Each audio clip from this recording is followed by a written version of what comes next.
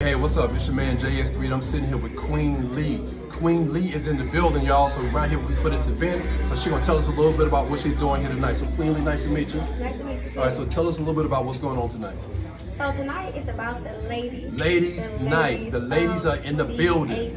Come on. Period. Yes. And it's so crazy too that this event is even happening because recently the Holy Spirit was telling me that everybody keeps on talking about how the women of CHH are up next, but the Holy Spirit was like, I say y'all up now. So when this event came, I was like, yes, it's on time, it's prophetic, it's right where it's supposed to be at. So that's what we're doing here tonight. We celebrate the ladies of CHH, the dancers, all the women, everything women, we celebrate it tonight. Yeah, tonight you got rappers, you got singers, you got poets, you're gonna be dancing, everything. It's all about the ladies tonight, so it's gonna be going down. So I know you got some projects out, so tell them about your latest project that you have that you're working on right now.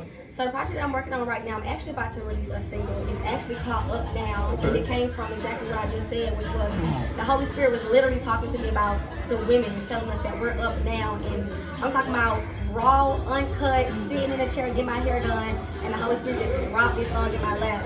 And it's literally called Up Now, and it's literally talking about how they been sleeping on us, but we up now. Like, it's time to wake up if you've been sleeping on us. So that's my next project. That's literally coming out in a couple of weeks. And like I said, it's called Up Now, Queen Lee. Amen, that's what's up.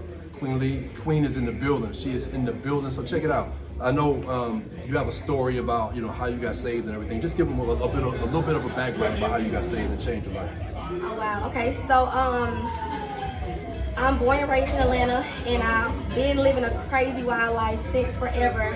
But in 2017, I was working this job, and I was chasing the two things that I love the most, which is men and money.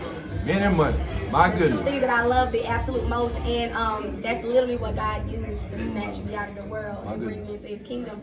So basically, what ended up happening was I was working at Amazon, and this man came up to me and he started prophesying to me. At the time, I'm like, I didn't know what prophecy was. So I'm like, how do he know me? Like, how do he know my life?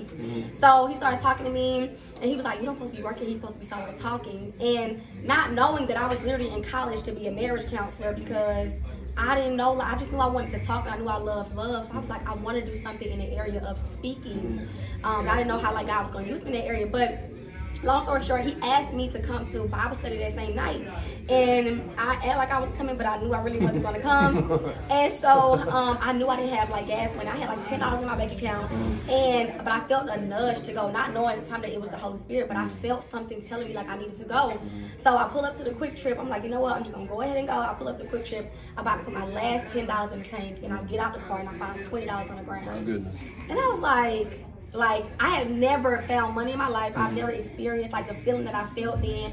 And I went to that Bible study that night. It was August of 2017. I got saved, and that's still the church I'm in right now. My goodness, that's an awesome testimony. We all have a testimony. All of us as Christians, we all have a testimony. So again, it's your man JSIII. I got the Queen in the building right here. So check it out. Let everybody know how they can get in contact with you, all your social media information, so they can know how to follow you. Yes. So I am CEO Aaliyah on all platforms. That is Instagram, TikTok, everything. I am CEO Aaliyah, and that's spelled AALIYAH. So there it is right there. Look, she's in the building. The other ladies are in the building. It's ladies' night. So check it out. She gonna see y'all. Y'all need to come see her. All right. So thank you for being here. God bless you and have a great show. All right. We the church. We the church. We the